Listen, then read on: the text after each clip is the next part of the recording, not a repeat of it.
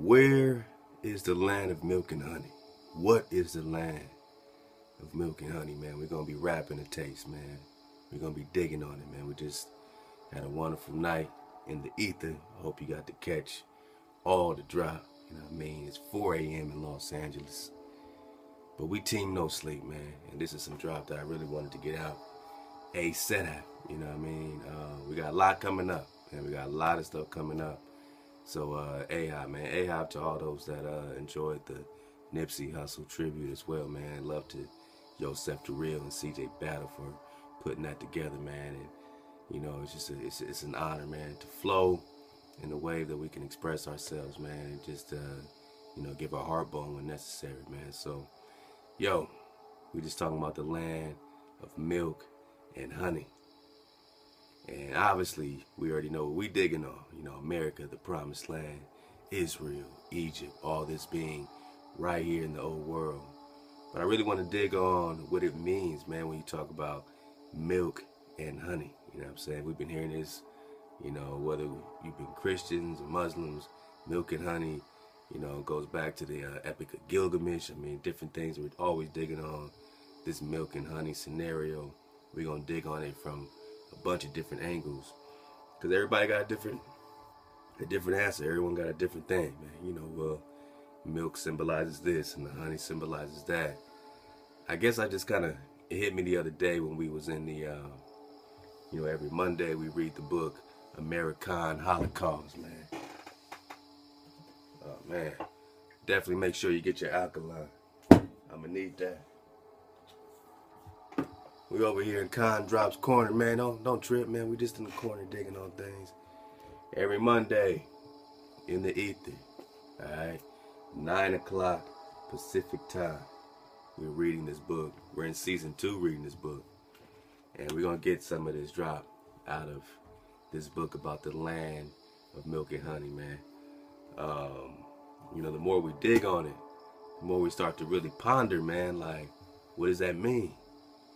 Because we kind of brush it off. Okay, that symbolizes the promised land, but what does it mean? You know what I mean? What does it mean? What does it really mean? You know what I mean? Is it really talking about milk? Is milk an allegory for something else? Is honey an allegory for something else? And that's what we're about to get on, man. Right quick, man. Ahchwa to all the sponsors at 432 The Drop Radio. Again, this is bigger than a YouTube thing. This is having our own secluded alcove, our own place, you know what I'm saying? We got the site, we got the app, we got the flow, and you are, you know, truly valued and appreciated, man. So all y'all that have, you know, decided to, you know what I'm saying, be a wall of protection for Drop Nation, Ahchwa for joining the sponsor squad, man, the dragon, the angel sponsors, you know, dragons are angels, you know, so we say dragon sponsors, we saying seraphim, man, the 6-wing highest order of angels, man. You know what I'm saying? You are, you know, truly valued. Thank you so much to all the sponsors. And just a quick shout out, man. I know you don't do it for this. I know you don't do it for this, but, you know, I want to give some love to Simon Johnson, Robert Brown, man. Love to Confresh, Veranda Rosado, Patricia King, Marcia, Jose Hipkins, man, Yosef, what it do, man, Penelope Campbell, Niles Dodd, Dara Campbell, Miss D, and the Copper Color Awakening, Ahchwa, Raymond Zulieta, Nettie Perry, my sister, my brother Dustin Williams, my brother Zion Train, Nicholas Garrett, Marvin White, Yolanda Clue, Ryan Brown, Cal Jones, and our newest dragon sponsor on the wall, Marvin Bell. Much ahab to you. The Wada, thank you very much. And every single penny of this dragon sponsor flow is being, you know, separated or divided with 18 ways or something. It could be 18, 19 ways. We have about 19 different people that are, you know, dropping, that got their radio shows, you know what I'm saying, throughout the week. So we divide it evenly so that we can all build together whatever we building. So if you're getting, you know what I'm saying, you know, a few bucks a month doing this and that, we can put it together and X, Y, and Z. We wanted to do that instead of, you know, doing something separate. We want to make sure that we have an infrastructure to literally be able to, you know what I'm saying, spread the flow, you know, spread the milk and honey, you know what I'm saying, to the tribe. So you're helping us do that, and click the link below.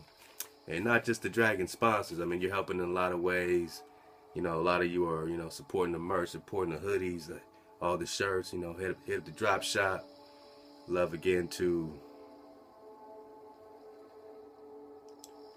Darnell Masterson for the wonderful donation, as well as Denise Green, my sister. You know, she remains anonymous, but Ahchwa, Denise, you know, I just want to say, Ahchwa, we truly appreciate you.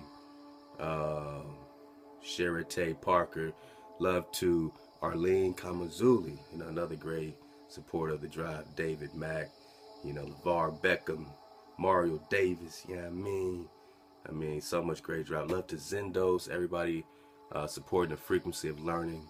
You can click on the site as well, or you can go to frequencyoflearning.com, and it's a program we have set up for homeschoolers and daycare, you know, learning development centers, so that your child can do their homework and do all that, and have 432 hertz playlists to calm them down and relax them and help them be in a, you know, proper, stable, you know, flow while they learn. And they have games, and we got games too. So we have a program for $9.99 a month that you get your password, you get access to all the games and the playlists and all that. So all those that are supporting that for the homeschooler package, Ahchwa to you. You can click all the links below for that.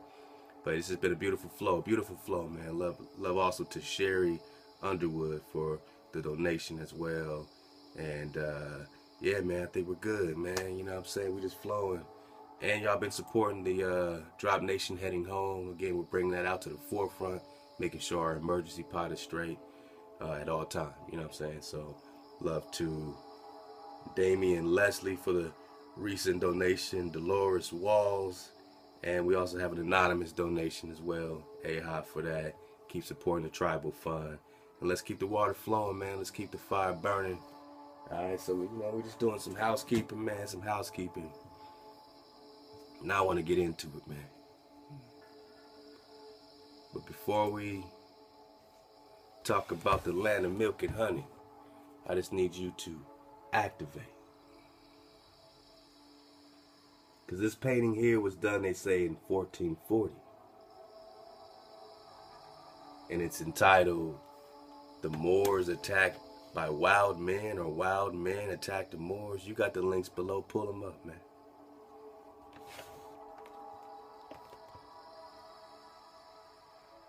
Wild Men Attacked the Moors, man. So, you know, with Moors back then especially, they're just pretty much talking so-called black folk, you know what I mean, from different tribes, whether you Israel, whether you Moab, whether you Ammonite, Jebusite, Canaanite.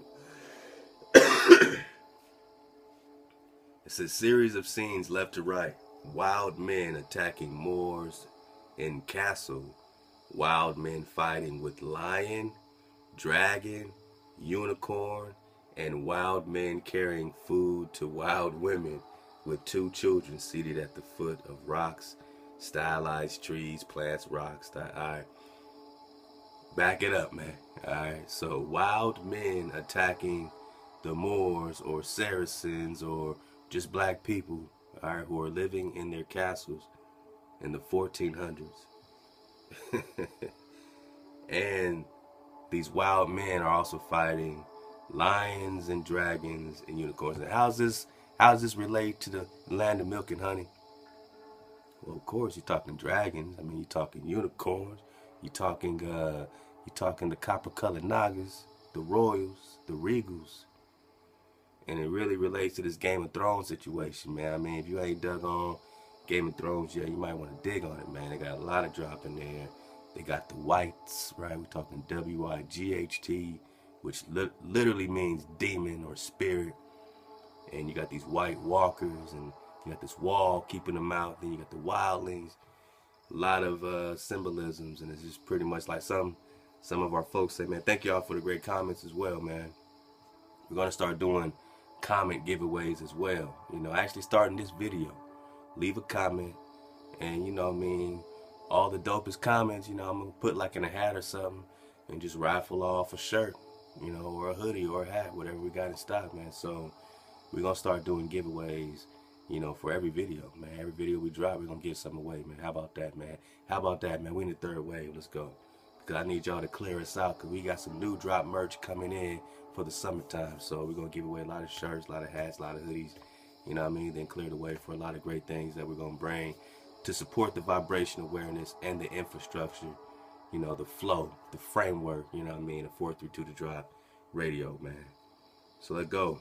This is a series of scenes of wild men attacking the Moors in castles and fighting lions, dragons, and unicorns, man. Come on, man. Meditate. Activate.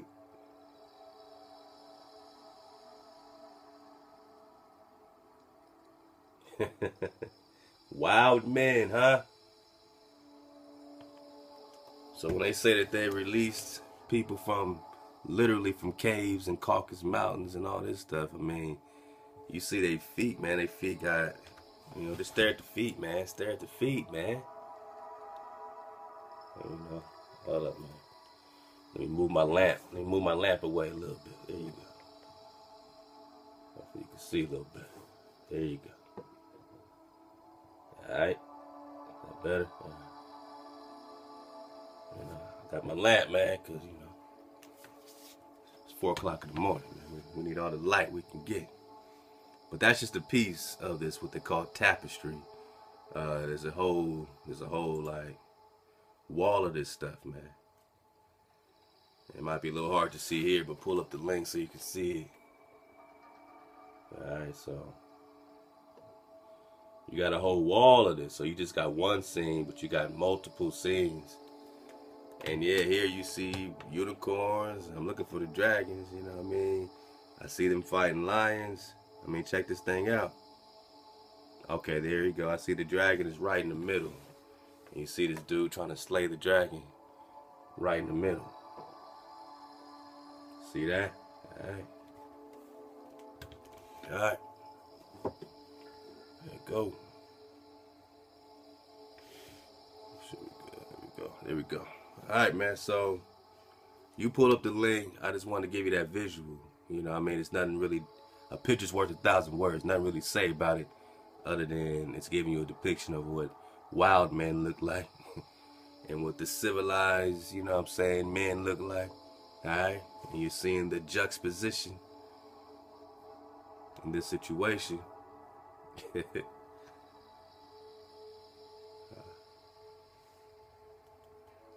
Okay, bang, there we go.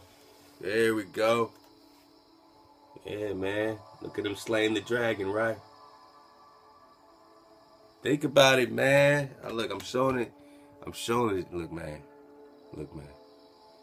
I'm showing this to you so that you can get it through your head bone.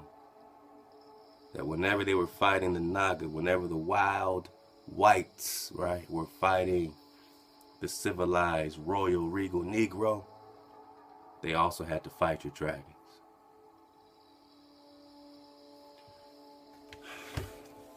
And your lions. They had to fight your beasts, man, your pets, man, your homies. Unicorns too.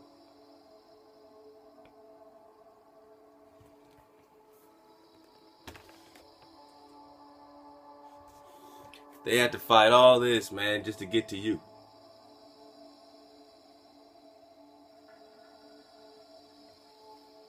Just to get to you. So what side was the dragon on that's being slayed in this picture? Whose side was the dragon on?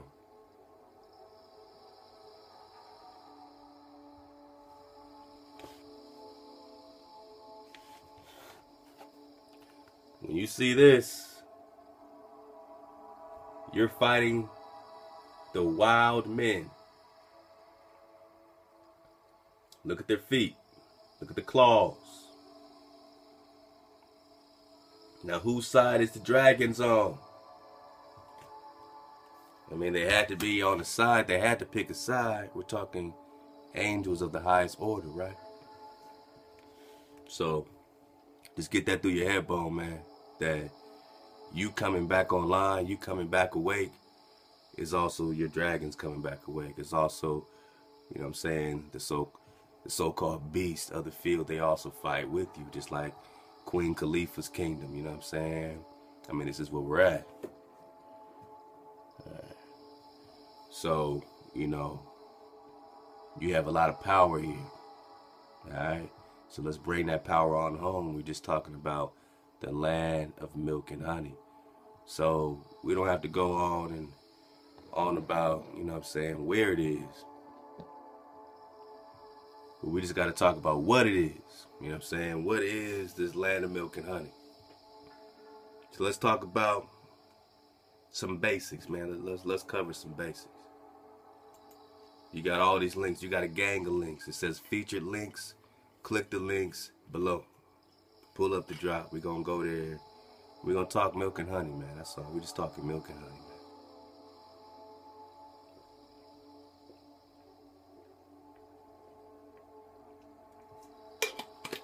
Alkaline. Alright. Let's go. So, this link right here, pull it up.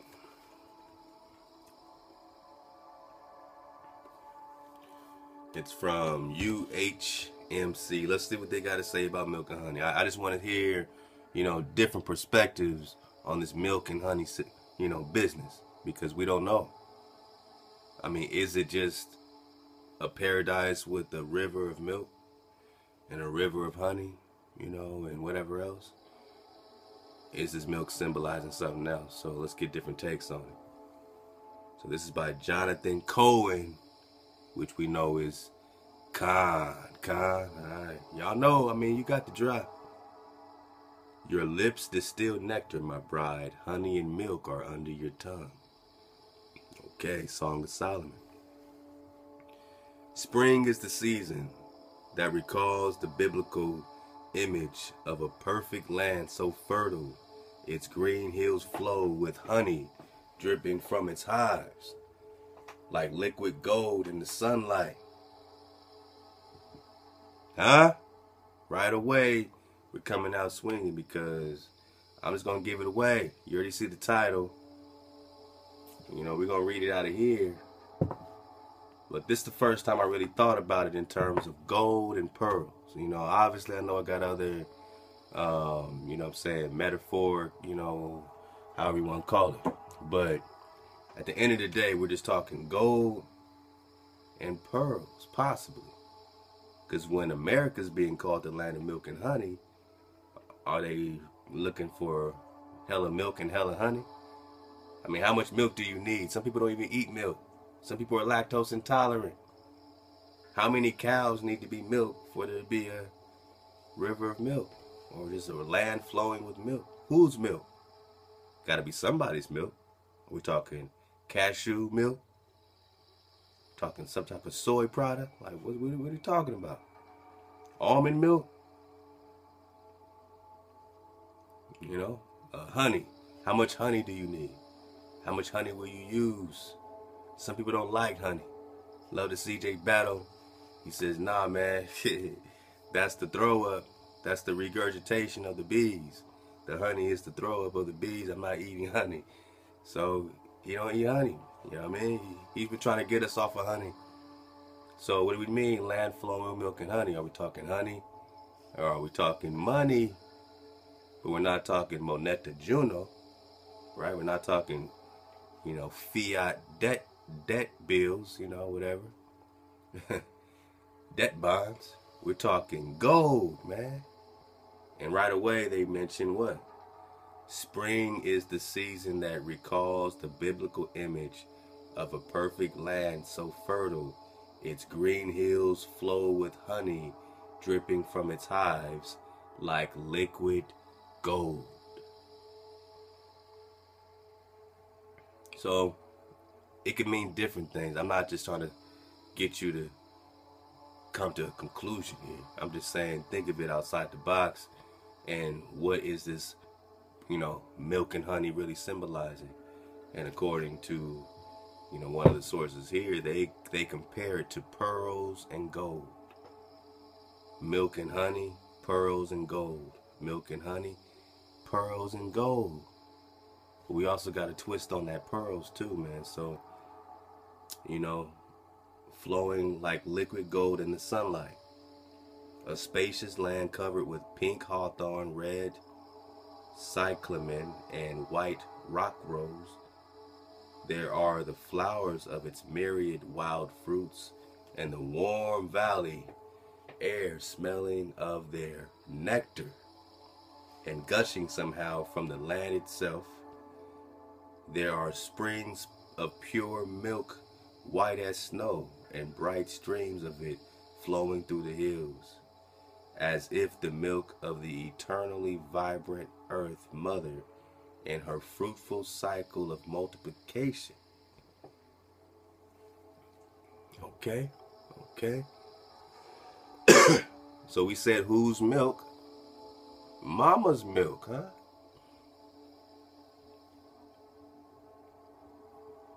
That's kind of deep.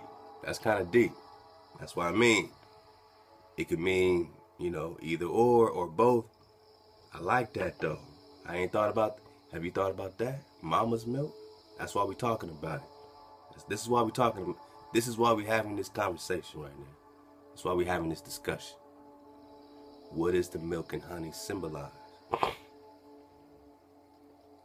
I like the fertility thing. I like mama, you know, like mama's breast milk, you know what I mean? But the earth, you know. All right. And gushing somehow from the land itself, there are springs of pure milk, white as snow, and bright streams of it flowing through the hills, as if the milk of eternally vibrant earth mother in her fruitful cycle of multiplication. It is, according to the Bible, the beauty of all lands, a paradise whose people would lack nothing. Stop. Call the tech. Call the T. Why did they come here? You know, we went through this, man. You know this already. You know, we moving forward, man. You know this already. You know that Columbus is talking about when he's coming here that he's in Eden, right? He says Eden is connected to this Orinoco River flowing through South America, Virginia, and Jamestown, and all that's being called Eden, different things, you know. So we know that if you want to talk about a land that is considered a paradise for people that lack nothing, you're in the right place, because when they came here, cities of gold, right? We're going to get back in that, man. Cities of gold. We're going to get back in the cities of gold, man. Because this is what they found here, man. I'm not making this up. I can't make this shit up, man. I can't make this shit up, man. We're talking about the Andes Mountains. We're talking about Mount Roraima. We're talking about all these cities of gold. So is that the, you know, is that what we're talking about? With a land flowing with milk and honey, flowing with gold, liquid gold, rivers of gold. All this is in the Chronicles of Ahchwa. All this is connected to the Coronado expeditions. All this is connected to Estebanico, Esteban the Moor, Azamore. And this is what they're looking for or finding. And love to Freddie B, man. Freddie B hit us, man, with 2 seasons of Cities of Gold. So we want to make sure we get back on that, man. All right, let's keep it flowing. So beauty of all lands. I'm gonna go quickly and just kind of go from link to link. I'm not gonna get through all this. I just want to get to what we need to get to. All right, so cool. But I like that fertility thing. Keep, you know, let's table that. Let's put that to the side, man. We're gonna come back to that. So this curious supernatural image is evoked every year in the spring by celebrations of the Exodus. Time out. Call the T. Well, where's the Exodus taking place? We know this is the old world. We know even Horace Butler is breaking down the Exodus, you know, discussing the migration through the Yucatan, right, Mexico. So when we talk Exodus, when we talk Promised Land, we talk Israel, all right? Israel, we're talking the old world, right? Which is America. And that's what we're connecting. So we know this is the land of milk and honey, literally. We also know that it's the land of pearls and gold. Because when they came here and found these treasures, all the Indians were just giving us pearls. The Indians are just giving us gold. We just gave them, you know, some trash, all right? Some trinkets, some worthless trinkets, and they're laughing, making fun of us because we had so much abundance of pearls and gold. We didn't, you know, it's like, hey, take something, man. You know, it's all good. Live a little, man. You know what I mean? They're talking about a paradise whose people would lack nothing. All you gotta do is read in this book, and it's talking about the pestilence and genocide, but especially talking about Europe at that time and the Black Plague. It said that the as far as the death cycle, they weren't living past, they'll be lucky to live to 30. You know what I'm saying? That's how disease infested Europe was when they found you. They'll be lucky to live to 30, man. That was like, whoa, you're old, man. You're 31. They brought all that disease here. Now we got a common cold, and they want to vaccinate us. And we're going to get on these vaccines because they create the problem, they create the disease, and then they want to give you a solution to it out of their laboratory. That's only going to lead to more disease. So it's a damn vicious cycle in this perpetual servitude. But are you a homeborn slave, Israel? Yasharah? Are you in perpetual slavery? Are you a forever slave? Is you waking up? Is you seeing clearly, man? I mean, remember, man, these wild men been invading you for a long time, and what did they bring with them?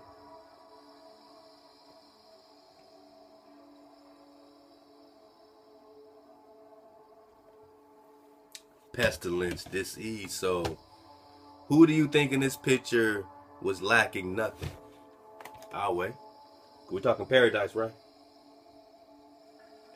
It don't matter if they're in Spain. It don't matter if they're fighting right next to Tecumseh. You know what I'm saying? Right in the Carolinas and Tennessee. Our people are our people, man. Who do you think was lacking nothing? So when you talk paradise, there should only be one image in your head bone, because only one group of people are in castles and the other are called wild men.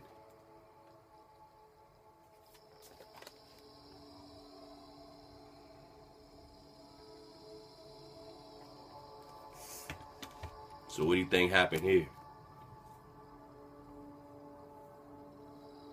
What do you think happened here? Look at the picture. It appears you got invaded again by wild men. Now, that painting I just showed is from 1440. When do you think this happened? When do you think the Holocaust happened?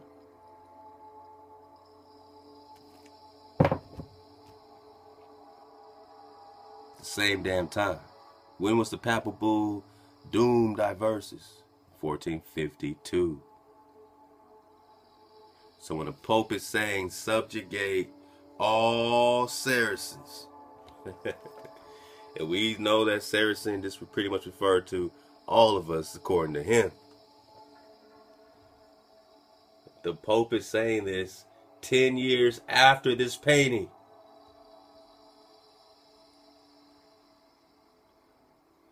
Now, where does that Pope Nicholas V fit in this picture? Whose side is he on?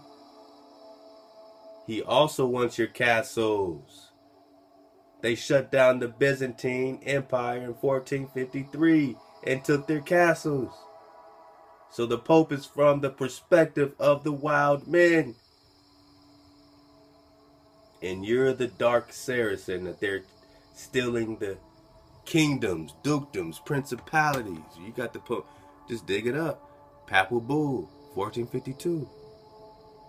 Take their principalities, their movable and immovable goods, and give them to our successors, right? Now you see clearly. Let's go. Because we just talking promised land. And the fight has always been about the promised land, my people. But did you know that the fight is also about slaying dragons?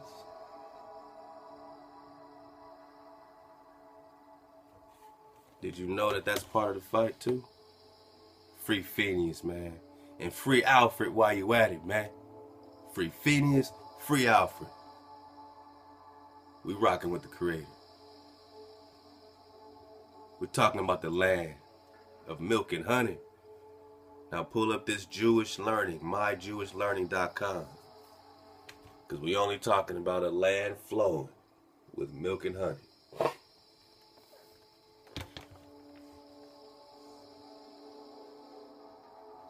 One of the best recognized descriptions of the land of Israel, where is that, right? We're going to talk about it. Fall back. Is a land flowing with milk and honey. So does that describe Israel, the state of Israel set up in 1947? Right, so does that describe America? California gold rush, Montezuma's gold, Aztec gold, right? So the honey is the gold, the milk is the pearl. Let's keep going. This description immediately conjures up a picture of a rich, fertile, and desirable land. Was Europe or that Asia over there a rich, fertile, desirable land? If it was, they just would have stayed over there. Since they had nothing, they had to come over here. They had to come over here and find you with gold and sun, man. Gold and sun. They say you got all the sun, you got all the gold. A rich, fertile, desirable. That's not even debatable if America is rich, fertile, and desirable. It's not even debatable. We're going to get it, though. We're going to get it. We're gonna get it. Fall back, fall back. But what do the words actually mean, and what environmental implications are alluded to in this expression? We started with the interpretation of the Talmud. So let's go to the Talmud and talk milk and honey. The Talmud interprets the words Zavat, Halav, Devash. I know I'm speaking Yiddish, all right? Flowing with milk and honey, as milk flows from the goats and honey flows from the figs. For a pastoral people, this indeed must have been an inviting description of the land. The goats were a source of milk as well as meat and were very prolific. In biblical times, goats were a reflection of wealth. So they just really want to stick real hardcore to the milk thing. So they're saying goat milk. I asked you even from the very top, I said, what milk we talking about? Then we got the mind-blasting drop about the earth fertility milk. You know what I mean? Mama's milk, the earth milk. I said, cool, that might be very nutritious. You know what I'm saying? That might be incredible. I could dig that. But they're taking that same thing, but they're just going to stick to the goats. And they're going to say, man, goats are great, man. By the way, man, free Alfred, man. Free Alfred, man. Let's go. All right, so then it's gonna get into the ban on livestock and, you know, a bunch of stuff about the livestock, man. All right.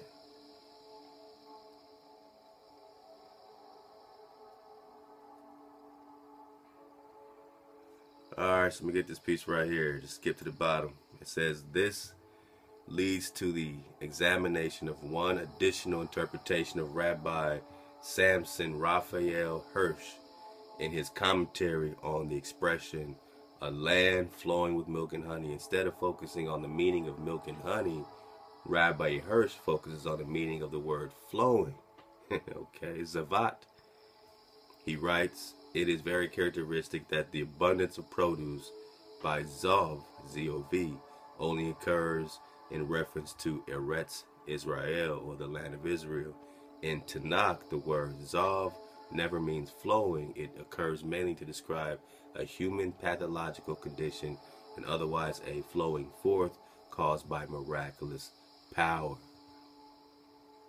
It does not seem to describe a land that develops in abundance in accordance with its natural fertility, but a land that only does this under special conditions. So what does America really look like? What are the special conditions needed to make your land fertile again? What does the scripture say? Keep your commandments. Come home and you will have your land, and your land will spring forth, right? The desolate places will be,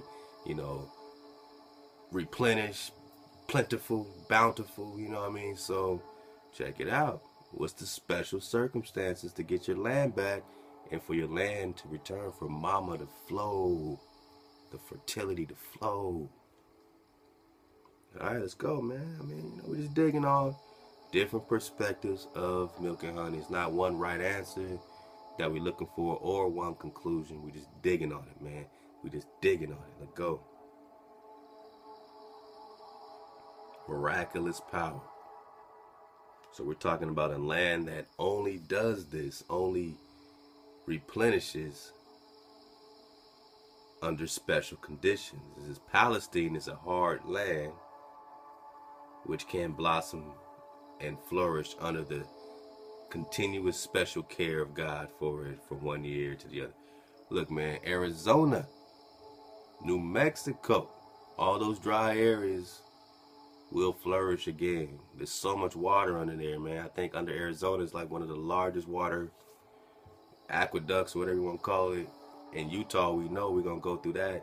We're gonna get a little bit on the forbidden histories of America to talk about this underground water. Remember, Most High separates the water from the water, so you got more water underground and above than you really got on the surface. And this has a lot to do with this migration, what they're calling an exodus, this famine that happened around 900 AD that pushed the Anasazi movement.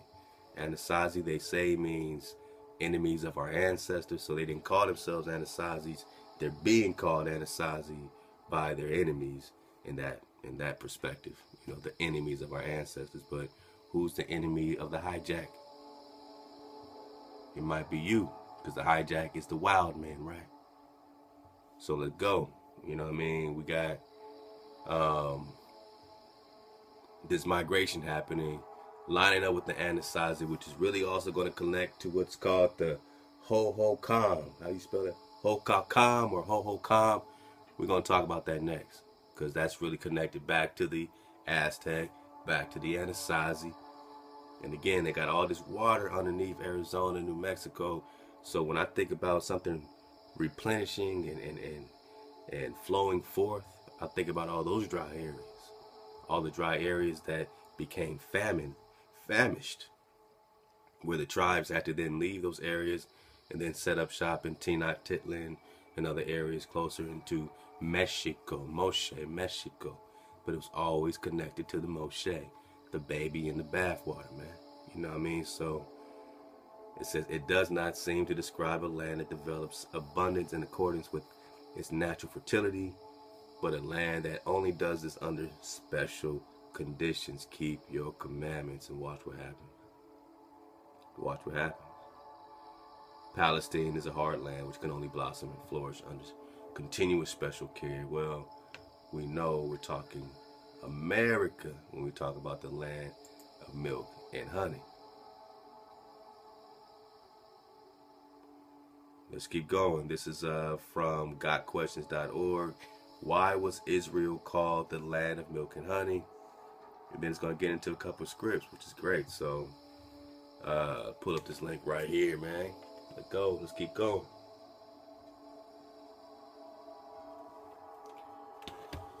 Question: why was Israel called the land of milk and honey? Repeatedly in the Old Testament, God, Ahchwa, describes the promised land as a land flowing with milk and honey.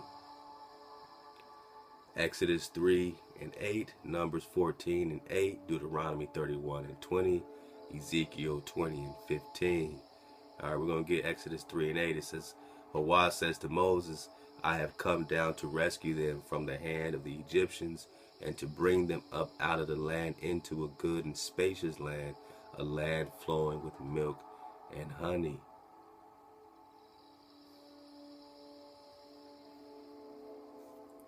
And this kind of like lays it open, man, when you really dig on it, because this happened already, right? We're not talking futuristic. This is Moses leading the tribes, you know, to the promised land, and then Joshua finishes the job. Now,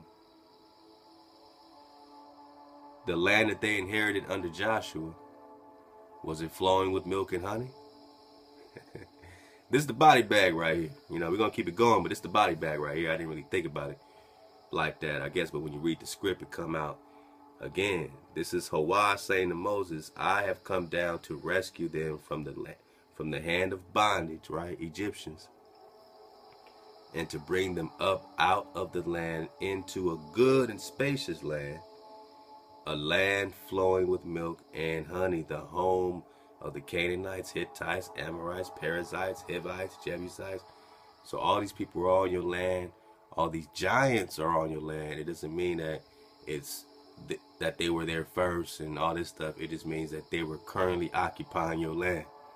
And you would have to keep going back in so-called history, and you will realize that the land was always encoded and destined for you. So when Ahchwa has given you a land, whether someone else is occupying it, even if they were occupying it first, when the Creator gives you a land, it has destined for you to be on a certain lot, and then He appoints the time and leads the Exodus to charge out for you to get there.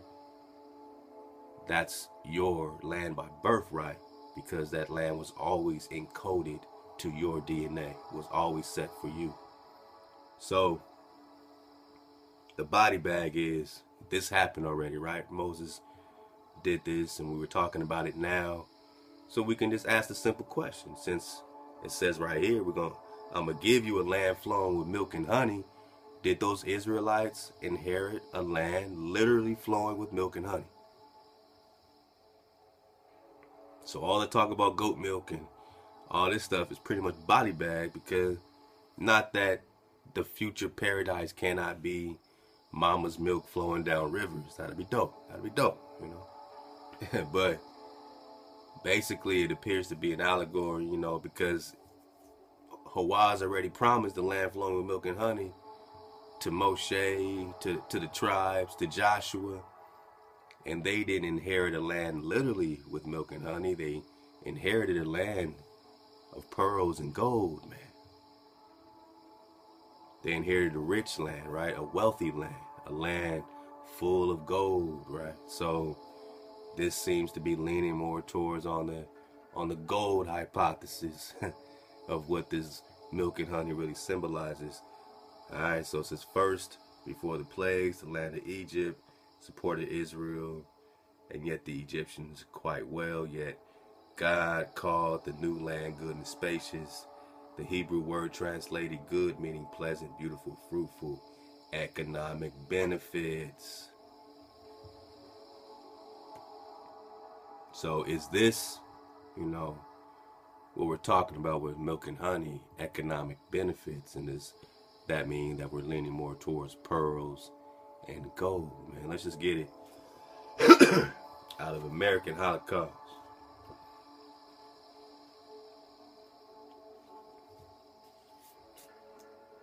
And we're going to just dig on a quick paragraph right here now. Yeah.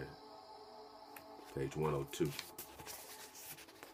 Go on our site, just type in American Holocaust, Carameo, Ahchwa, the homie Carameo, my Ahchwa, man, he dropped a complete PDF, because before we had the incomplete PDF, he made sure we had the complete joint. So don't know if that's the one in the library yet. We got a lot of catching up to do, a lot of dropping left. To type Battle, the record keeper, who's done phenomenal to put the records in to the library for us. You can always click on book drop. Go to the site, just click on book drop, and you have a lot of books that we haven't even put in the library yet. Just clicking on book drop. Carameo dropped the full PDF, so click on book drop, or you can just type in American Holocaust and you should see the latest PDF on our site in the search engine. And yeah, man, page 102, man. Alright.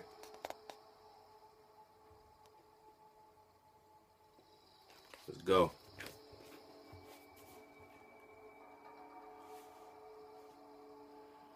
By the 1560s and 1570s, European militiamen were traveling throughout the southeast, spreading disease and bloody massacre everywhere they went. Does this sound like they were anywhere near a land of paradise? Or were they in hell? You know what I'm saying? Spreading disease. So these Europeans were just walking around spreading disease on purpose, man. So when you got to take a vaccine shot for measles and mumps and all this shit, you don't, man, this was purposely done. There's a reason why you need a measles vaccine, because they walked around spreading disease to poison and weaken you before going to war with you. They were acting friendly while spreading disease everywhere. This is how a hijack operates. No honor in war. They didn't want to fight the best, strongest version of you. They wanted to weaken you as much as possible by poison. Then take your land quite easily. You know what I'm saying? Let's go. So by the 1560s and 1570s, European militiamen were traveling throughout the southeast, spreading disease and bloody massacre everywhere they went. Still in the early 1570s, even after the series of devastating European diseases had attacked Virginia Indians for more than half a decade. Alright, 6 years of just pestilence, 6 years of plague. The Jesuit John Rogel, R-O-G-E-L, generally regarded as the most reliable of all of the early Spanish commentators on this region, so we better listen up. He wrote of coastal Virginia, quote, "There are more people here than in any other lands I have seen so far along the coast explored." So it was fully populated by Negroes, right? "It seems to me that the natives are more settled than in other regions I have been, and Father Rodrill previously had lived in densely populated Florida." So it was more populated in Virginia than Florida. 25 years later, when the British colonizing troops, listen up, man.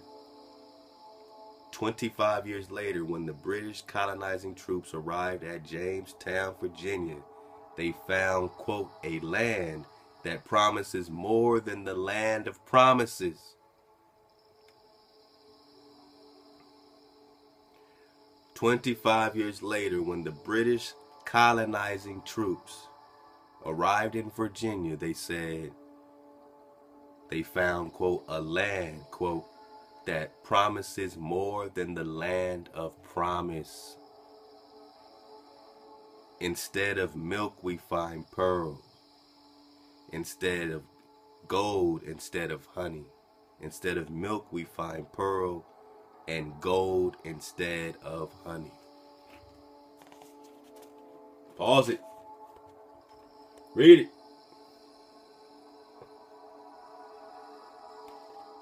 See it? All right. Page 102. "But by now the people they found were greatly reduced in number from what they had been before the coming of the early Europeans." Let's get this part. "The signs of the previous invaders' calling cards could not be missed, for the great disease regions and the native men generally," noted an anonymous correspondent, "full fraught with nudes, botches, and palpable appearances in their foreheads." So this was they say, the calling card of the towns that the Europeans had swept through. You know that they had swept through them because everything was diseased. Now think about a virus in your body. What happens when this virus spreads to this part and that part? You know it by the calling card of the disease left behind in that area, that infected area. And all you got to do is walk through the infected areas in America to know which parts were already invaded by the infection or the virus of the European. Now, this is just big facts. I mean, we got the paintings from the 1440 of what the wild man looking like. Alright? We're not making this stuff up. We're just digging on us, man. We ain't here to, we're just digging on us, man. You know what I mean? We're doing this for us, man. This is tribal flow. This is a tribal flow. It's a tribal classroom, alright? You over here, you could be a fly on the wall, kick back. We ain't trying to go in on nobody. We just trying to keep our flow flowing and keep the fire burning, you know what I mean? And the fire needs oxygen to burn. And these hijacks cut down our trees so that we couldn't have the oxygen to ether up. You ever notice that? You ever think about that, my noggin? A fire needs oxygen, you know what I mean, for the combustion, man, you know what I mean? And if you cut down all our trees and we got no ether, then we can't combust, man. We can't powwow up, man. So removing our trees was very strategic because we need that oxygen for the flame, you know what I'm saying? Let go. But our trees are growing again. Don't you worry. We'll be back. AI. Now again, they found a land that promises more than the land of promise. Instead of milk, we find pearl, and gold instead of honey. Then it says a decade earlier, in 1596, an epidemic of measles, or possibly bubonic plague, had swept through Florida, killing many native people. So measles or bubonic plague, take your pick, because they're probably the same damn thing. So when you get your measles shots, you're getting your bubonic plague shot. But who gave it to you? What did they do? Since on previous occasions the two locales had been nearly simultaneous recipients of European pestilence.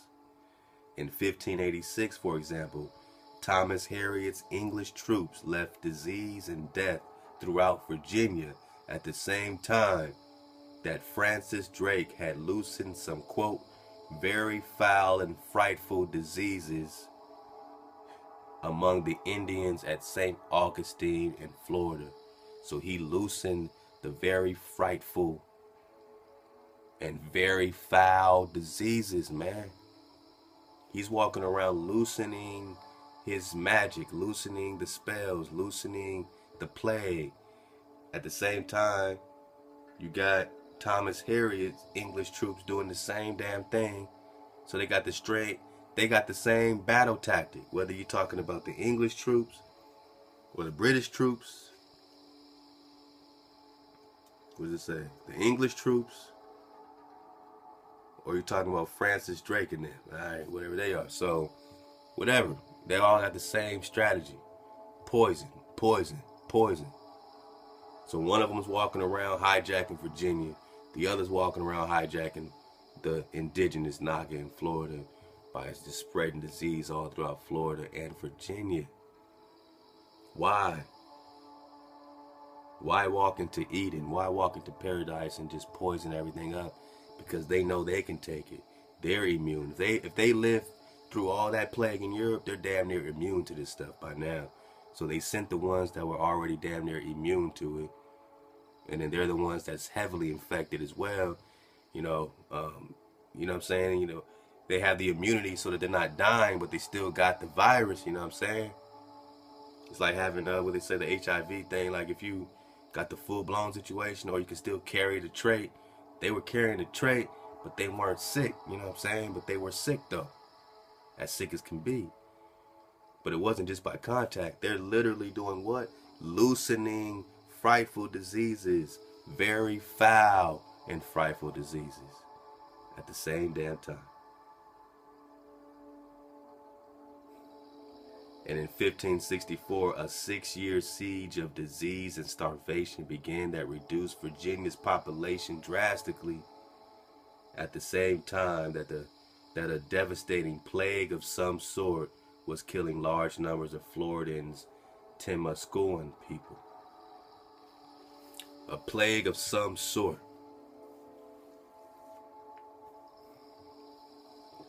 Bubonic plagues, Black Death. is what Europe brought. So when you saw that painting of wild men, this is what we're talking about. It wasn't just about the fight. It was about the disease that they were spreading.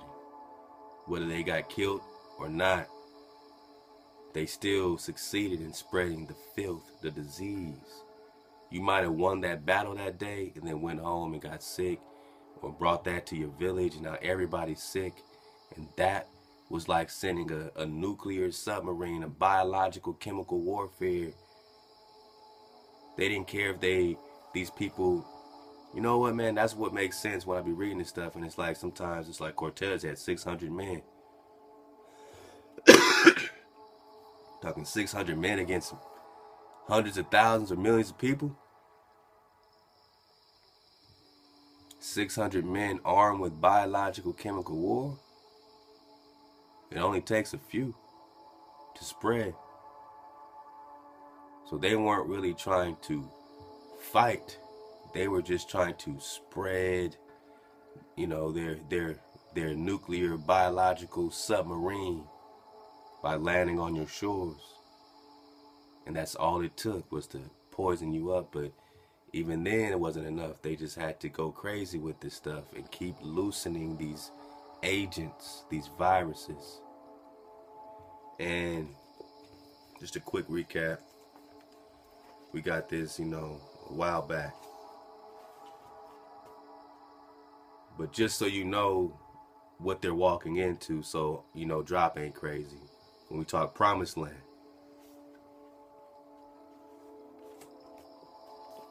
let's get it from page 4. We're talking Hernando Cortez and Bernal Diaz.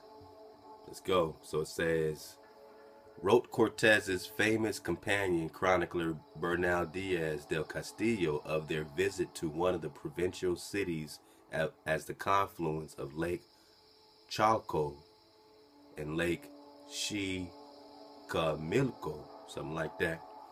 Now listen to their description. Listen to the Spaniards' description when they're walking into Mexico for the first time.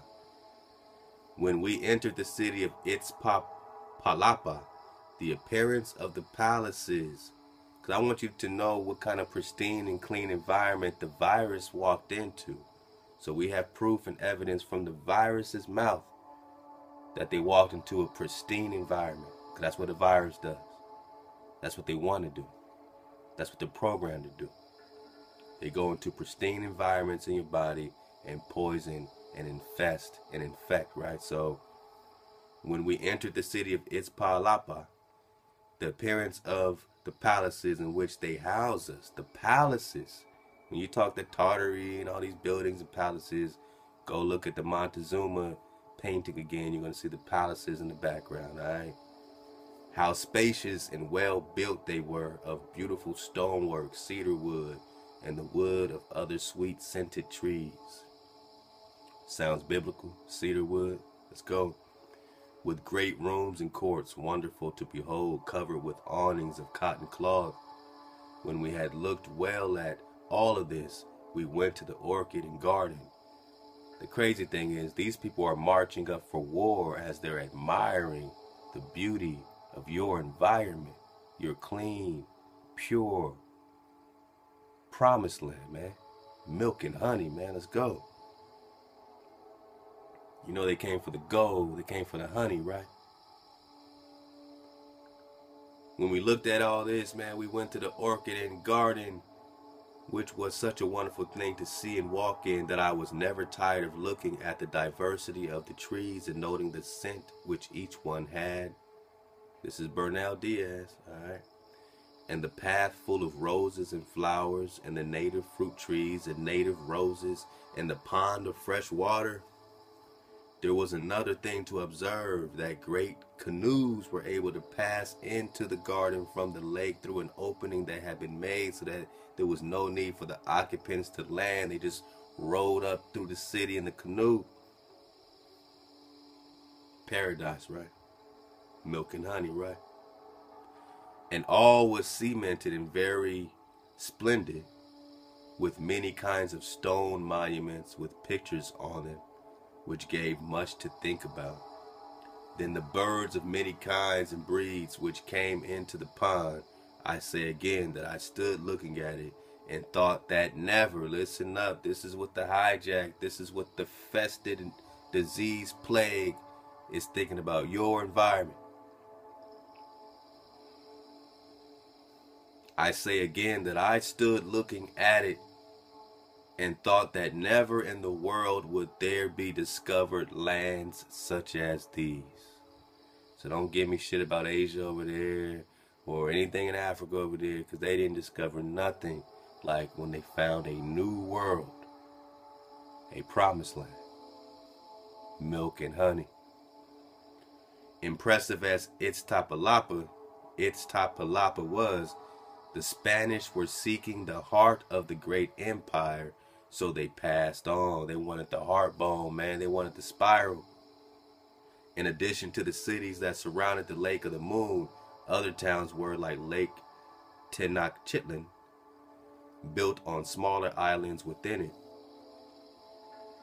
As they neared the area that would take them to Tenochtitlan, Caramel says it perfectly, man. Tenochtitlan, you know what I mean? You know what I'm talking about. Bernal Diaz wrote, when we saw so many cities and villages built in the water, cities and villages built in the water. We're talking Mexico, we're talking Peru, we're talking America.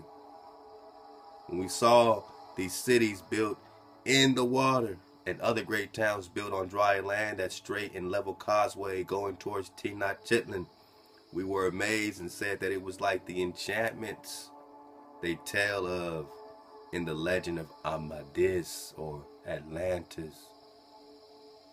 They thought they were in the enchantments. They thought they were in the magic of Atlantis when they pulled up in Mexico. This book also says that they pulled up in freshwater seas, you know what I'm saying? So they weren't pulling up in salt water. The aqueduct was built so ingeniously, man, you know what I mean, that they were pulling up in fresh water. What land do you know that you pull up in fresh water, not salt water? We talking milk and honey, huh? We talking paradise. We talking the Orinoco flow. Remember, Columbus says that the Orinoco River flowing through South America to Venezuela, that goes directly sourced through Mount Roraima, the tree Roraima, the tree Roraima, the tree of life, is also the source of the Amazon River and the Orinoco that Columbus is saying is flowing out of terrestrial paradise.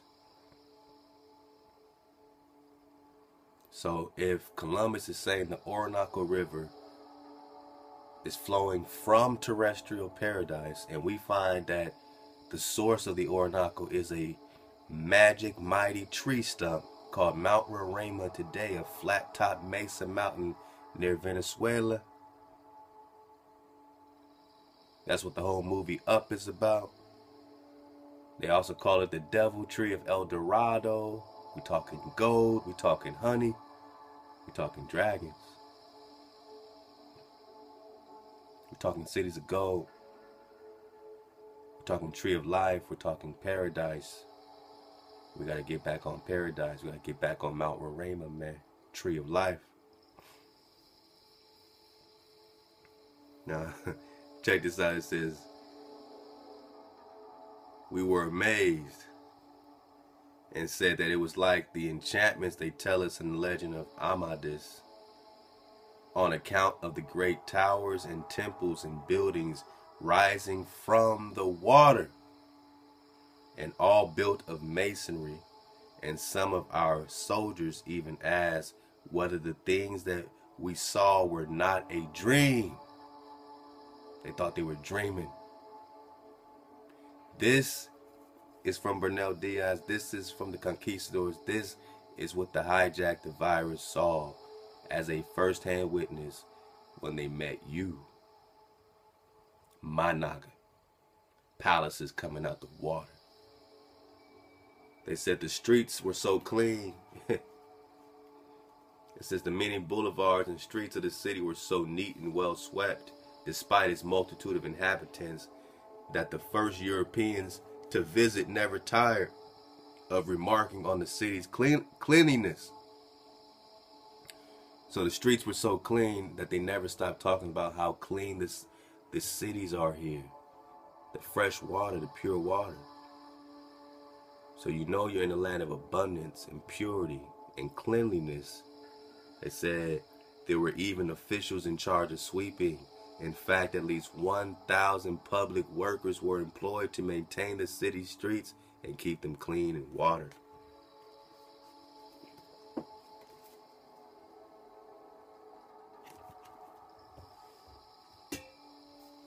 Milk and honey, man. So by the time the virus is coming here in Virginia, in Florida, spreading disease, remember what they saw first. And you tell me what we're dealing with, man.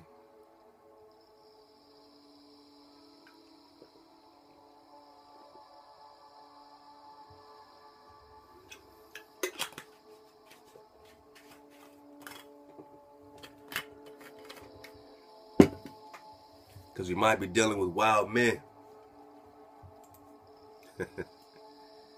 Damn.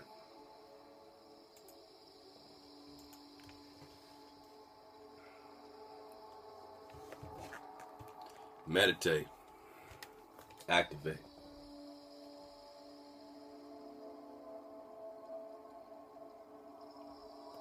Ahchwa. Let's get a few more links and then we're going to get into a couple of twists in our theories, especially concerning pearls and gold and all that stuff, man. So let's get it right. Let's get it ready, man. Let's get our, you know, I'm ready to meditate myself, man. Let's go.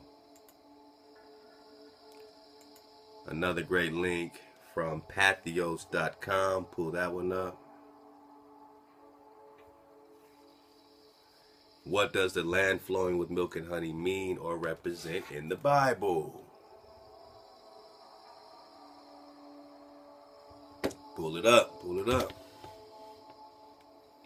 The Bible compares the word of Ahchwa as honey, where the psalmist writes, how sweet are your words to my taste, sweeter than honey to my mouth. Psalms 119, 103. But so also are the decrees of Ahchwa spoken in Psalms 19. More to be desired are they than gold, even much fine gold, sweeter also than honey and drippings of honeycomb. So now you have a gold and honey comparison. Alright. By them is your servant warned, and keeping them there is a great reward. The psalmist writes that by God's word he would feed you with the finest of wheat, and with honey from the rock I would satisfy you. Ezekiel once told by Ahchwa, he said, Son of man, feed your belly with this scroll that I give you, and fill your stomach with it. Then I ate it, and it was in my mouth as sweet as honey. So in many places the word of Ahchwa is spoken of as honey, which is both sweet and nutritious. But what about milk? How is milk referred to in the Bible? The milk of the word. All right. Milk has both good and bad overtones when used by the word of God. For example, in Hebrews 5 and 12, all right, for though by this time you ought to be teachers, you need someone to teach you again the basic principles of the oracles of God. You need milk, not solid food. All right, you got all that. So when it comes to milk, they pretty much go all the way, you know, they got to go to the New Testament. They go into Hebrews 5, Corinthians, 1 Peter, you know. It gets a real New Testament. Then it says, the land flowing with milk and honey represents in the Bible with particular reference to the Old Testament where it is found. Alright, so let's skip down a little bit. So with the promise of milk and honey, the early explorers and later the early American settlers called this land the land of milk and honey. Alright. because it was such a productive and prosperous land, just like the promised land in Canaan. Again, because they know that you're talking about prosperity when you talk about milk and honey. You ain't literally talking milk, and you're not literally talking honey. It doesn't seem so. You know what I'm saying? Again, you know what I'm saying, Moses, in that, was it Exodus 3? Let's get it back here again.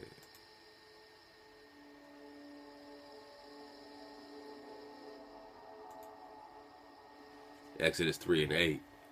I have come down to rescue them from the hand of the Egyptians and to bring them up out the land into a good and spacious land, a land flowing with milk and honey. So again, did the Israelites come out of Exodus in Egypt and walk into a land literally flowing with milk, literally flowing with honey? Or we're talking about gold, man. We're talking about wealth. All right. Or we're talking about, you know, mama. You know what I'm saying? It's all good. Let's keep it going. Another link from Soho.net. Is America the promised land or Egypt? All right, so we're kind of getting a little closer here, right? We're getting a little closer. Pull that one up, you know, and read all these through. I'm just going quick. Social location is vital to understanding how people come to their interpretations and appropriations of the Bible and the stories. One of the most popular biblical stories people have historically personalized has been the story of the Exodus. America's earliest European settlers understood America as the promised land they were entering after fleeing Egypt. Now this, first you're like, man, what Egypt is y'all fleeing to come over here and start, you know what I'm saying, messing with our pristine environment? But they want to compare themselves, you know what I'm saying, as if they're, you know, they're Joshua and they have some birthright here, and, you know, we're all the Canaanites, and, you know what I'm saying, they have a commandment to kill all of us. You know what I'm saying? Like that's their sick mentality. That's how they're flipping your history. You know what I'm saying? Man, it's sick, man. But you know, the devil, you know, that's how the devil operates. It's forked, it flips, you know. Sense and telling of the story, they were the new nation of Israel. So these European invaders consider themselves the excellent new tune, right? The new Israel, the spiritual Israel, right? That's what Christians say. We're spiritual Israel. They were given divine license to commit the genocide of the native peoples, the new Canaanites that were already living there. Man. Of course, the native peoples already living there, they had the language of the biblical stories, probably would have identified the European settlers as Babylon or Syria and themselves as Israel. Oh, see how that just flipped around? Man.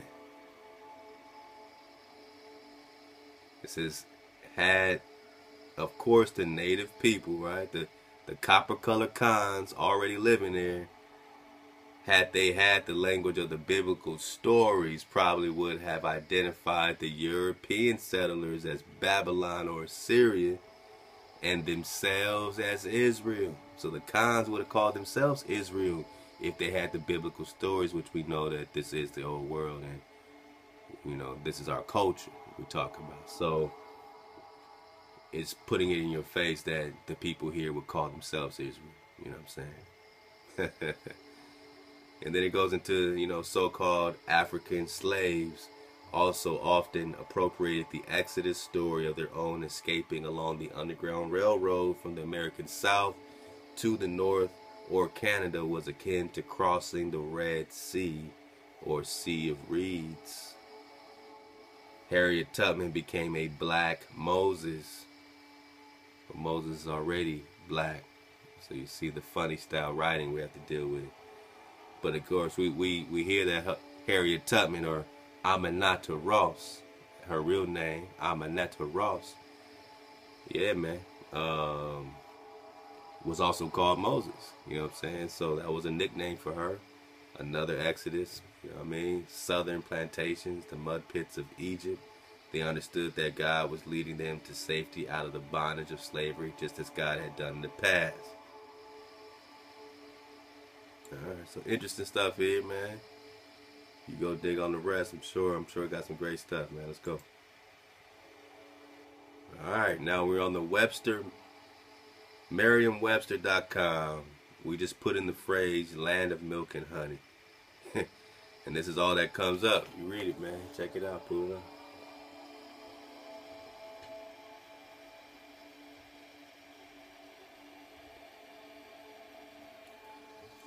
So all that comes up in the Merriam-Webster since 1828, it says, right? Definition of land of milk and honey: a place where there is plenty of food and money, and life is very easy. So someone is interpreting milk and honey not as literal milk and honey, but as gold, right?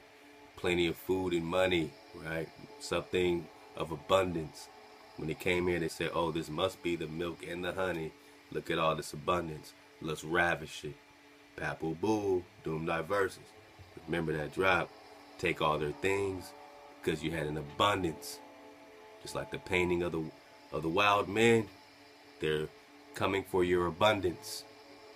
You're people of abundance. You're the regal Negro, man. You're the regal Negro. You got the honey. You got the milk. We're about to get on these pearls. We're about to get on these pearls. Alright, so that's the Webster dictionary. It says many immigrants thought that America was a land of milk and honey. So again, this is a comparison with America and Israel, and we know that we already been digging the long way on it, you know what I'm saying, to come conclusively that we know we're in the promised land. Let's get a couple more, then we're going to talk promised land. This is a book called The Christian Treasury, Volume 34. Let's get it bigger.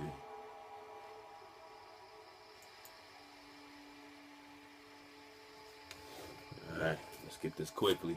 A couple paragraphs of this. I know it's small here, but pull it up and read along with me. Let's go.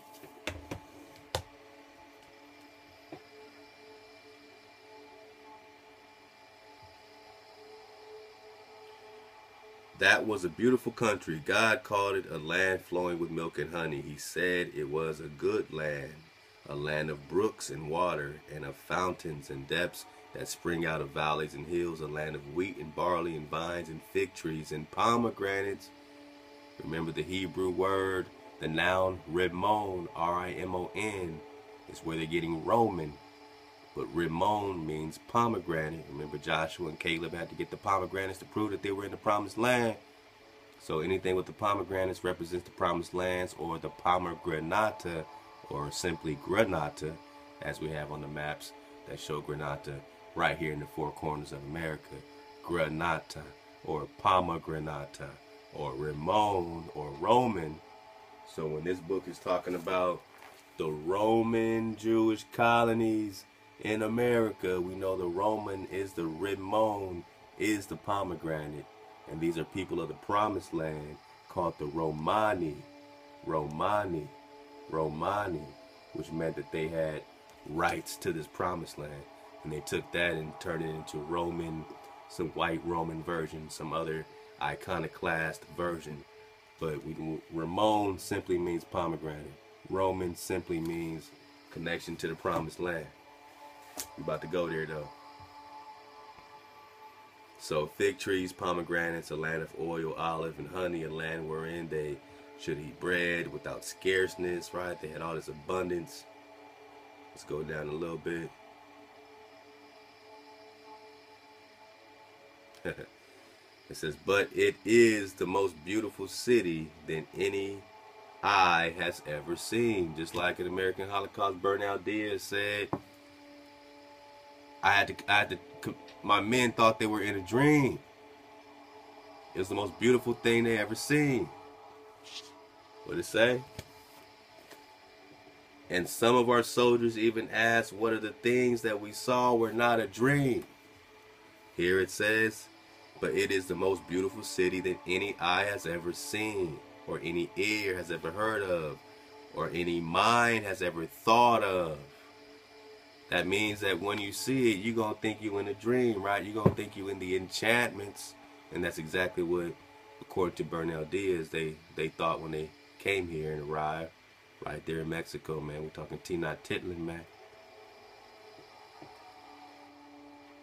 Or any mind has ever thought of. It says gold and pearls, gold and pearls, gold and pearls, and precious stones are the only materials employed in building of this city. Body bag, Daniel. When we talk promised land, when we talk this beautiful biblical heaven of a city, we're talking about pearls and gold, man. We're going to talk about these pearls more. Gold and pearls and precious stones are the only materials employed in the building of this city. Earthly houses have those parts of them which only are seen finished off beautifully. The foundations and those parts not seen are made of very coarse, rough materials, but it is a very different with the house or city. So we're talking gold and pearls. So I'm just drawing it in closer, man. One more link, and then we're going to get into the forbidden histories. Talk about dragon pearls. Yeah, I just gave it away. Because when we talk pearls, are we just talking regular pearls? When we know they're slaying your dragon, we might be talking dragon pearls. And we're talking dragon pearls, oh boy. You're talking power. And lots of it. Let's go. Is it just about the gold or about the pearls? Uh-oh. Because we don't think about them hunting down dragons and getting dragon pearls, but the Chinese know all about this stuff. The Chinese, it's a very evident thing that every dragon had this pearl situation. Was it just Chinese dragons? This is a link called Moses in the Quran and Islamic exegesis. Alright. So we're gonna talk Quran, and we got into the Talmud. Let's go Quran. Talking about the waters of life. Let's talk about the Holy Land. And let's read this part right here about this, you know, milk and honey scenario, man. Pull up this link. Moses in the Quran. Alright. Let's pull that up. Let's read some of that. How we doing? Okay, let's go. Alright, so we're talking Garden of Eden, and the gift of the heavy eyeball or stone, which is supposed to symbolize his insatiable arrogance. This parallels other accounts of figures such as Nimrod and his failure to enter paradise on account of his defecation and human impurity. The exegetical link of Alexander and Du al-Qarnayn to Moses is also appropriate to this idea. Moses and the Israelites, because of their sin in the wilderness of the wandering, are barred from entering into the Holy Land and are condemned to wander for 40 years and die in the wilderness. Alright, well, we know that when they say Moses and the Israelites, we know that that was one generation, not, you know, Moses, the Most High only had them, you know, clear out one generation in the wilderness. So that's when we start dodging the hijacks, you know what I'm saying, when we deal with other sources. Although the removal of the black spot from the Prophet Muhammad's heart has commonly been understood in relation to the developing doctrine of the Prophet's immunity from error and sin, it also appears to be an account of the removal of original sin. The various accounts of being barred from paradise and the heart washing of the Prophet Muhammad highlight that it is only through grace that humans can gain access to paradise and immortality. Through grace. Sounds a lot like Christianity.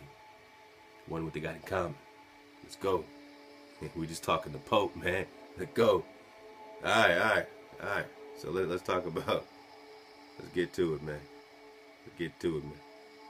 Let's talk about pearls and stuff. So this is a, it says Exegesis Q108 indicates that the waters of paradise were given to the Prophet Muhammad. Abu Hamid reported on the authority of Jahir, on the authority of Atta, and on the authority of Muzarib Dahar, on the authority of Umar, concerning the word of God, we gave Al-Kauthar to you. He said, it is a river in paradise, the banks of which are gold. It flows with pearls and gems. Body bag, Daniel. All right, man. So we got it. We got another confirmation in the Quran. Is milk and honey, like we said at the top of this flow here. Are we just talking pearls and gold? I mean, you know, we know it can mean other things deeper. It can mean mama's milk and all that too. But as far as the hijack's concerned, when they say milk and honey, it appears that they just want that money. It appears they just want that gold and them pearls. And now we got it from this source connecting the Quran and Moshe and the story of paradise, of course. Dodger on hijacks.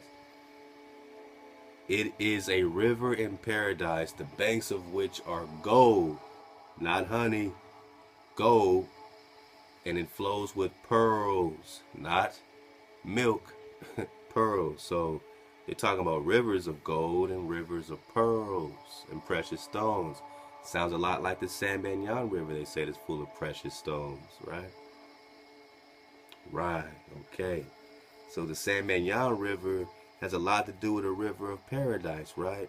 It's a flowing of pearls and gems. Then you got rivers of gold that's being talked about a lot in the cities of gold, you know, investigation. So you have gold rivers, you got rivers of precious stones. That's your land of milk and honey, pearls and gold, gems and stones, abundance. Let's keep it going though. It says the mention of the gold, pearls, and gems parallels the description of paradise found in other ancient Near Eastern sources, including the Epic of Gilgamesh and the Alexander story. So we said that ties into the Epic of Gilgamesh. Other descriptions of the waters of paradise mention that they are as white as milk, comparing the water's color and taste to milk and honey. White as milk, but it's not milk, but it's white as milk. Are we just saying it's the river of stones or pearls?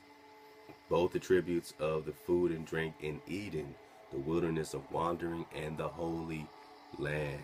Then it goes into the four rivers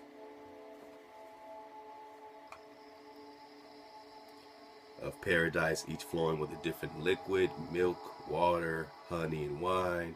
And other accounts of the night's journey, the Prophet Muhammad encounters the four rivers of paradise and is handed 3 containers holding milk, honey, and wine.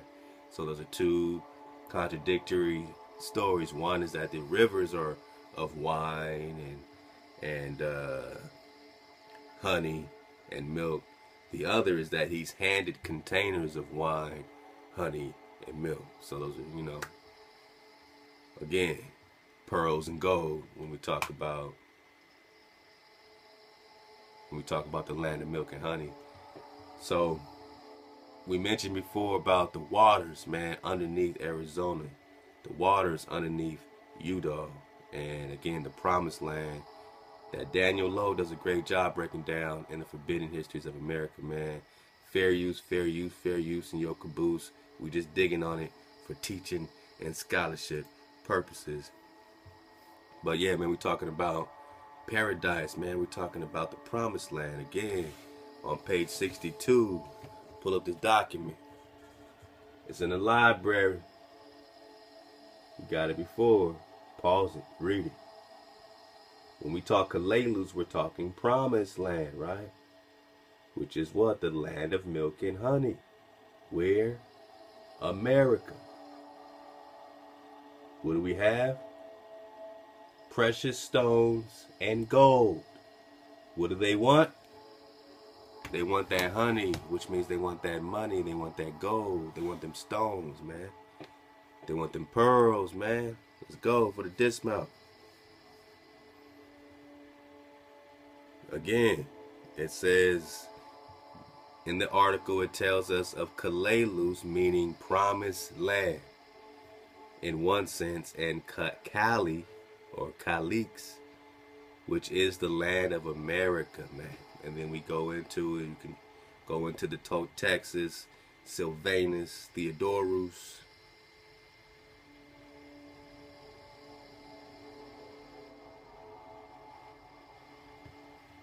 And again, this is a very important paragraph, and I advise you to read the rest of this chapter, man. It's going to give you so much drop. In 775 AD, Nehemiah Theodoric reconquered the American empire of Kalalus, the promised land, when? 775 AD. Where were you? Here. Where was Solomon? Here. Kalalus was ruled by Sylvanus to Texas, Solomon the builder. Solomon the builder, man. Solomon the builder, man. We're going to get a little piece over here, man, that's going to connect this to. We're going to do a connection because this book right here is using this book as a source. So we learned about this book. We learned about this book from this book, from looking at the sources from this book. And we did a whole series on this. The author of this book took the whole thing down, said copyright violations, because we are studying and reading his book for criticism, really because we're criticizing, because we ain't talking Romans, white people, Jewish white people. We're talking about the Romani, Hebrew, so-called black, copper-colored Indian tribes that are the Hebrews. And the research he's doing is really proving you, not some hijack. And they didn't like it, so they took 8 or 9 of our videos down. Don't even trip, though. Don't even trip. Don't even trip. But that's when we talk about when we get to Kalalus, man. So Sylvanus to Texas becomes the Toltecs. Their lineage becomes these Israel the thirds and Israel the fourths and Israel the fifths, all connected to this Tapuzine character that is connected to the mixed Coatl character. The mixed Coatl character is really just, you know, connecting to the Moshe character. The Quetzalcoatl character is really connecting to this Joshua character. And all of this is happening 1100s, 1200s, 1000s. Right here we're in the 700s. You put all that together, and then you put the Fountain of Youth in this thing, and then you start getting the picture and breaking free of the spell, getting out the spell barrier, thought spell barrier, waking up.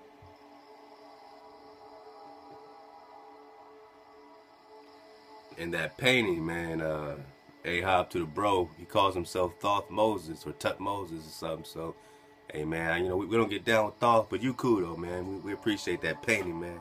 We appreciate the painting.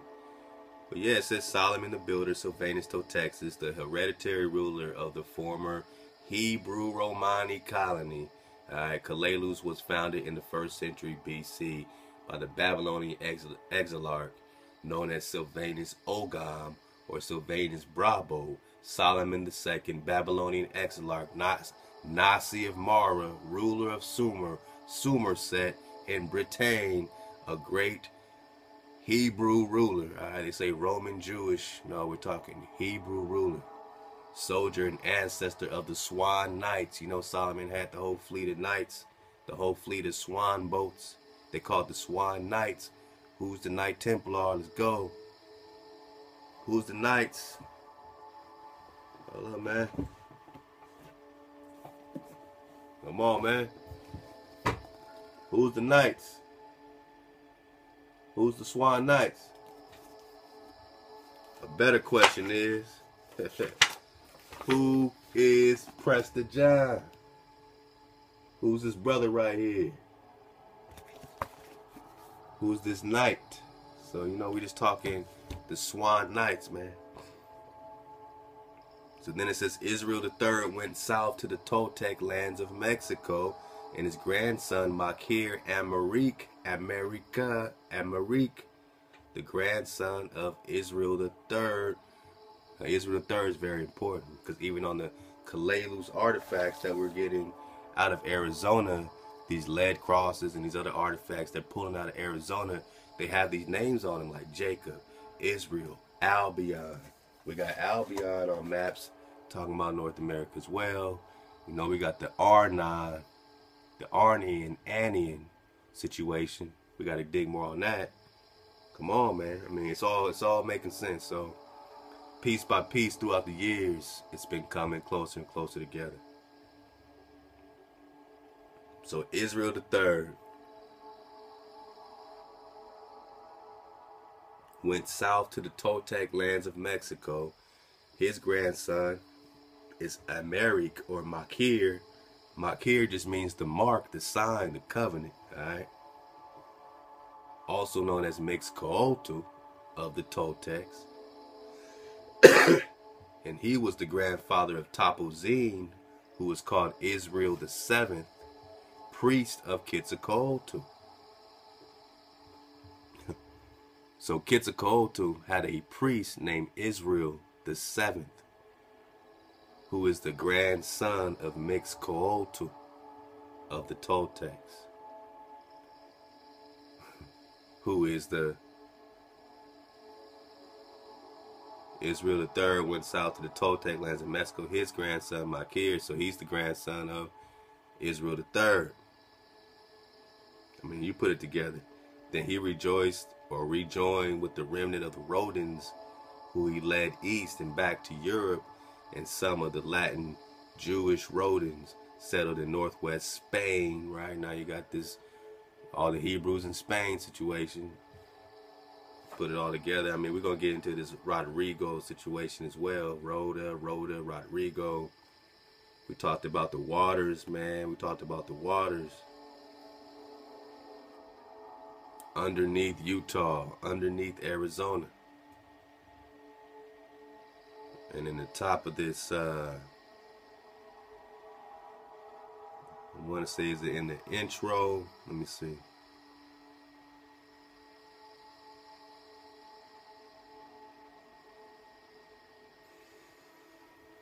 Wow.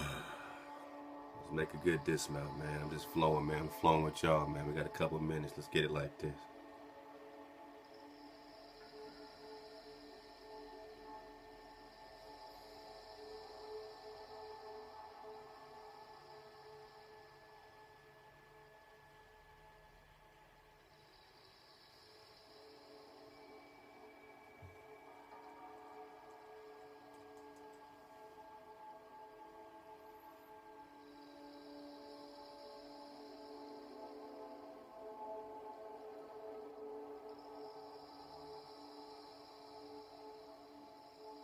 Cool.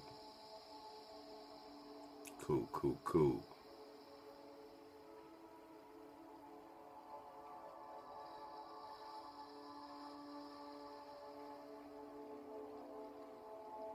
So yeah, let's get it on page, I want to say 30, go to 32. Let's try that.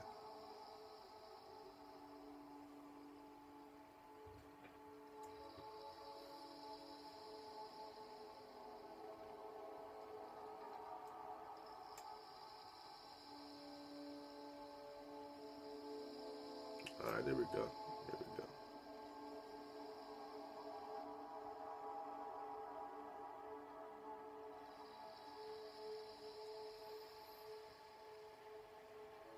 Talking U-Dog.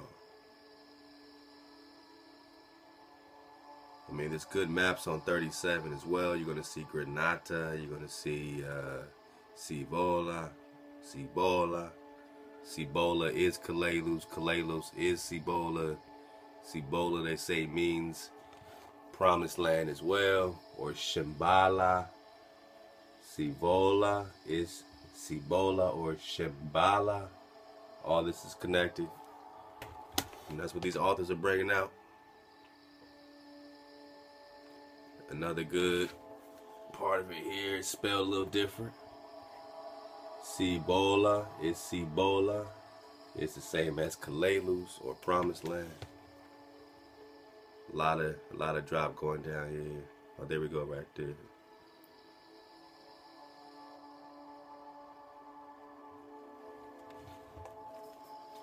All right. Now here it says Cibola or Kalelu. So it lets you know when we talk Kalelu's promised land, you're also talking Cibola. So when you see Cibola on the map, all right, that's talking Kalelu's or promised land. And all that is around that Utah, Arizona situation, all right? New Mexico, Hawaku.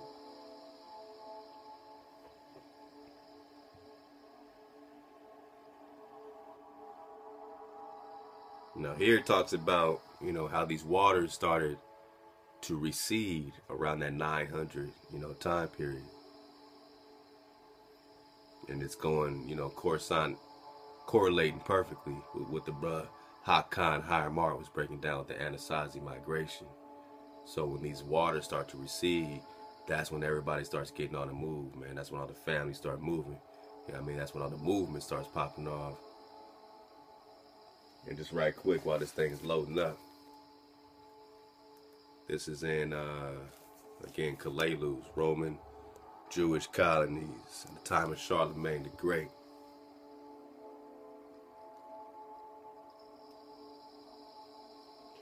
And it's mentioning the Hohokam, Hohokam. Although the Hohokam, therefore, did not join the Salado Exodus, we know very little of the Hohokam after that Exodus. In another 50 years, no trace remains, man. So just like the Anasazi, you know, supposed to be disappearing, so is this Hohokam disappearing. And you got a link that you can click that goes more into the Hohokam. It says, perhaps we see a replay of the process which inexorably decimated the Hohokam when we trace the intermediate Apache roads of the 18th century in the Tucson area. Then it says the extensive ruling Toltexes of the cross inscriptions, all right, so he's on these inscriptions, on the artifacts being pulled out of Arizona today, would logically be the pre-Salado Hohokam monopolists of the Salt and Gila systems. Could the Hohokam have spoken Nuat and called themselves Toltecas? So what we're talking about is these Hohokam are the Toltecs, are the Anasazi, right, are the Aztecs. Here it just says the Toltecs called themselves Toltecas, meaning master craftsmen. And the Aztecs, it says, did the Toltecs call themselves Toltecas, all right, meaning master craftsmen. And the Aztecs means person of Aztlan. Read this paragraph, pause it, man. So when you talk about Toltecs or Sylvanus Toltexes, it says Solomon the Builder, and Toltecas literally means what? Master craftsman. So master craftsman, master builder, Solomon the Builder, Sylvanus Toltexes, Solomon the Builder, Toltexes, master craftsman. And then you got the Aztec people of Aztlan. It's just titles, but same people. And you got this Exodus after this famine. And it's all around these Hohokams. We're going to get some more of that. We're going to get some more of that. Alright. So, pause and read this paragraph. Talking about the waters receding at 900 AD. Alright. The waters of Utah. This is to better understand how it is possible that this lake existed from the days of crucifixion 2,000 years ago and surviving apparently up into 900 to 1,000 AD. One might want to also read the previous book called Nephite North. Alright, so go get all that. He said he suspected for years a remnant of the ancient ocean which once covered the eastern half of Utah. Ancient ocean. So there's a whole ocean underneath the four corners, man.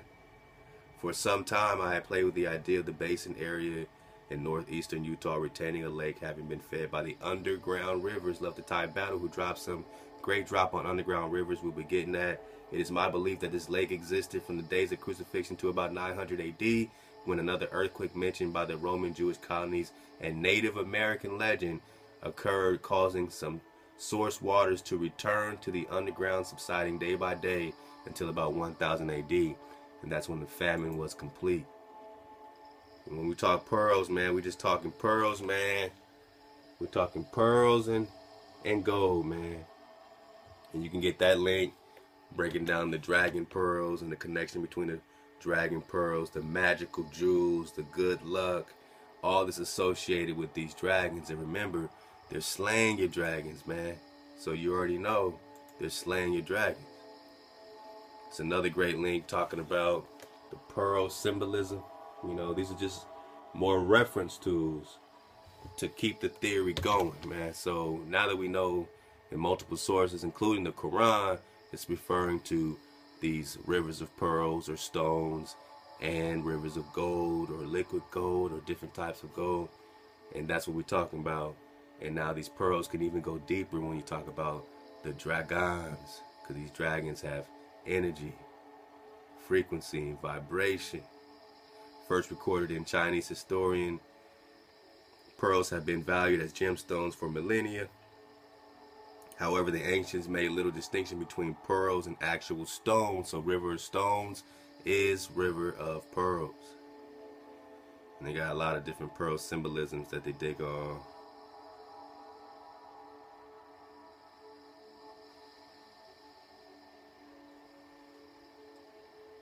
And back to the Chinese one. It says, can these be the two dragons so often depicted facing one another in the air and apparently rushing as if eager to play towards a pearl floating like an iridescent bubble between them? Nothing in the decorative art of China has occasioned more guessing or controversy than this. Two dragons encircling the title, striving for a pearl, striving for a pearl. So you got two dragons, right, on both sides of the war, angels on both sides of the world, war fighting over pearls, man, the dragon pearls, man. While they're fighting over the gold, it's almost like on the celestial level, they're fighting over the pearl. And dig on it, man. You got the link, so you can dig on these dragon pearls. This yin-yang, male and female elements combined in earth, which seems pretty close to the biologist's view. Such is the dragon pearl, in purely decorative work, where the figure of a dragon is writhing in clouds and adapting its Lilith body under the artist's hand to a shape or purpose of a piece of porcelain, man, a bronze article or silken garment. The pearl may be drawn close to the dragon or whatever convenient, man. So we're talking dragon pearls. We're talking the ho-ho-com. The ho-ho-com. We're talking the ho-ho-com. We'll get this for the dismount. The ho-ho-com is the Toltec. Alright, let's go. To the first scientist who asked this question, the ho-ho-com seemed to appear in Arizona quite suddenly with the ability to build sophisticated irrigation systems. We talked about the beautiful aqueducts, the fresh water that they're coming in, the cities built on water, right?